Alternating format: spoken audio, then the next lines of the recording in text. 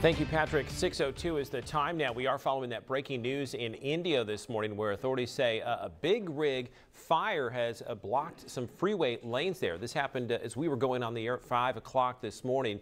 This is just east of Jackson Street on the interstate westbound freeway lanes. A car carrier with 7 vehicles on board caught fire there in the westbound lanes. Traffic was blocked at Golf Center to allow the firefighters time to extinguish the flames. The number 1 lane, the fast lane, is open, but the number 2 and 3 lanes are both closed. There's no report of any injuries there.